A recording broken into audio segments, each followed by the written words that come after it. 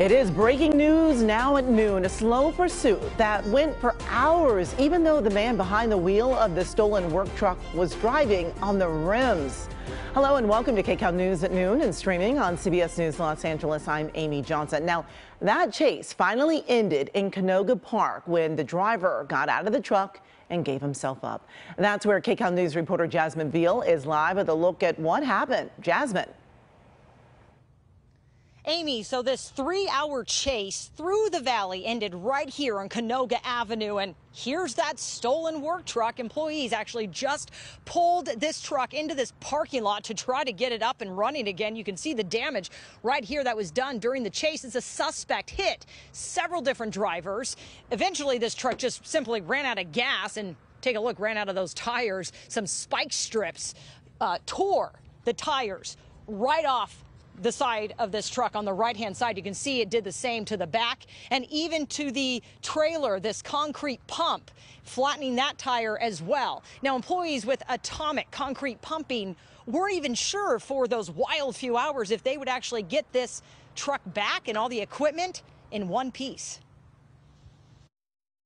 Watch as the suspect behind the wheel of this stolen heavy-duty work truck towing a concrete pump pushed a driver right out of his way at Sherman Way in Tampa and Reseda during this hours-long police chase.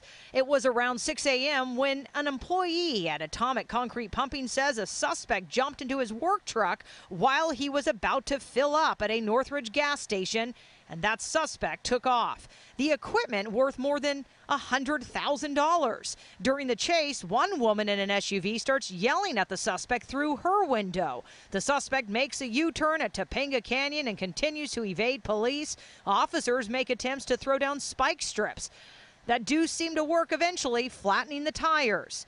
The suspect driving on the rims. He eventually surrendered in Canoga Park. The employee who had his work truck stolen on his way to a job talked about just how quickly it all happened. Are you okay? Yes, I'm good. What happened? You're stopped at a gas station and then the truck just took off. You didn't even know. No, walk me through. I was sitting there, was putting my information into the pump, and then I heard the e-brake get released, and the truck was gone. Did it knock you over? Or no. I was scooted over enough. I was fine. Did you call police? Like what? I called. I already made my statements and reports and stuff. All right, back here live. So the owner off camera told me here with Atomic Concrete Pumping that he actually jumped in his own vehicle and started following the suspect during that chase for quite some time, even making eye contact with him. The employee of Atomic Concrete Pumping also told me that that suspect made a mess on the inside of this truck. You mentioned that yellow can. That was beer. The suspect was drinking beer, sprayed it all over, threw trash around. Again, that suspect in custody now, though, with the LAPD. Live here in Canoga Park, Jasmine Veil, KCAL News. All right, Jasmine, thank you for that.